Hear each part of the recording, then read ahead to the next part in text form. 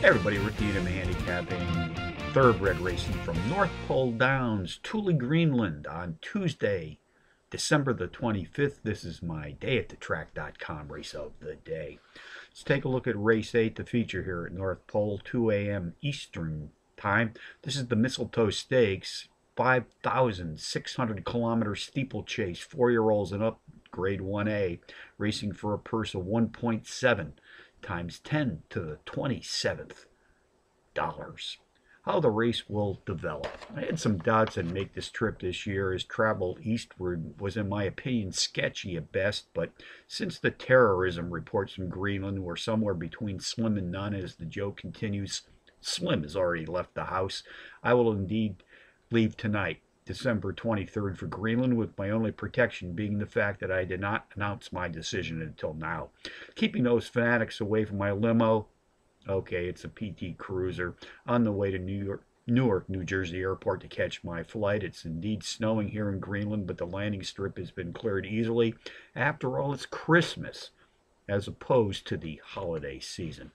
Well, folks, although the frigid temperatures in here in my area, central Pennsylvania, over the course of the last 2 days had not any influence on the record snowfalls here in Thule, Greenland, North Pole Downs hosts their annual feature, the Mistletoe Stakes.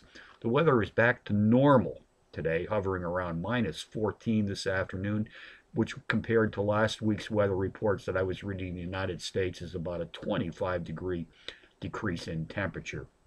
Despite the chilling breezes and the new snow, attendance is up again this year and the folks are ready for action. Most of the field actually was entered last year, and as expected, the old broodmare, number 3 Ms. Claus, who is again running on Lasix, will spring to the early lead. She's an early riser in the field. She'll be out of the gate early.